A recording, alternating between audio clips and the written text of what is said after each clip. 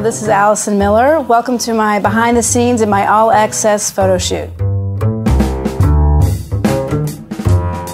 Well, I think I always wanted to play the drums, even before I started at the age of 10. From as early as I can remember. My mother said I was always beating on the kitchen table and then the high chair, and she always said I wanted to play. And anytime the radio was on, I'd be beating. And she even has a story that she says that she could hear me kicking to the beat in her stomach, which I don't think is true.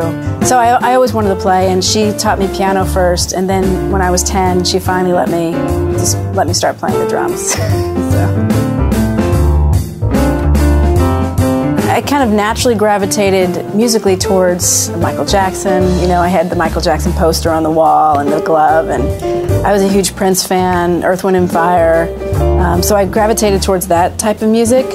I'm trying to think of the first jazz album I heard that just totally blew my mind. I think it was Miles Smiles by Miles Davis, and I heard Tony Williams, and that kind of introduced me to jazz. And then my teacher, Walter Saab, who was very dear to me and was my first teacher and my only teacher up until I went to university.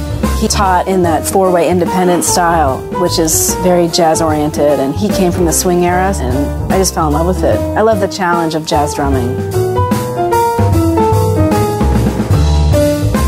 I feel like because of my jazz background, I'm able to then approach all these other styles of music in a musical way, and I just try to play what's appropriate for the music. And whether that be jazz or contemporary or country, you know, whatever it may be. I think with the contemporary music, I focus more on the lyrics and the song and working around the singer and just being as musical as possible, you know, and not overplaying and just really being a supportive person in the band. I guess when I think about jazz drumming, I think of it as more of an individualistic genre of music where you can be a little busier. You still have to support, but there's a little more room to improvise and things like that. But I really try to kind of bring that improvisation into any type of music that I'm playing. At least I hope to. There's Natalie Merchant, Ani DeFranco, Brandi Carlile, and I worked in Italy with this Italian pop star named Pino Daniele for a couple years.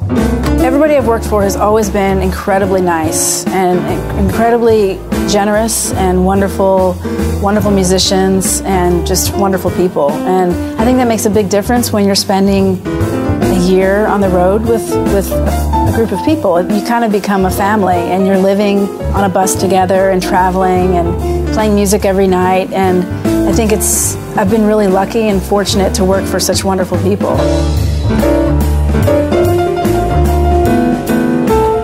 Well, I find that Yamaha, out of all the companies that are making drums today, Yamaha drums are the most consistent. I find whether it's birch or maple, the tone is always really even and round and warm and beautiful. So I'm very particular about tone and the actual pitch that the drum produces. And I feel like every drum has a natural pitch where it resonates the most. And I always feel like Yamaha is very consistent with that. And the products are made very well, and the finishes are beautiful.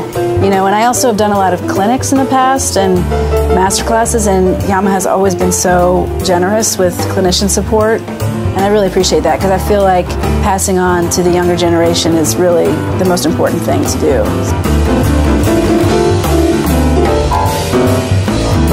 Learn your rudiments.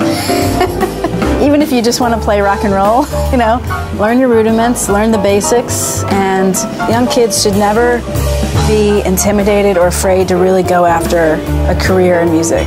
I think a lot of young kids are told that that's just something you do on the side, and it's something that isn't really attainable to make a living by, but it totally is. You know, I think if you really want to do something, you should just go for it. Thanks for watching, and I hope to see you in your hometown very soon.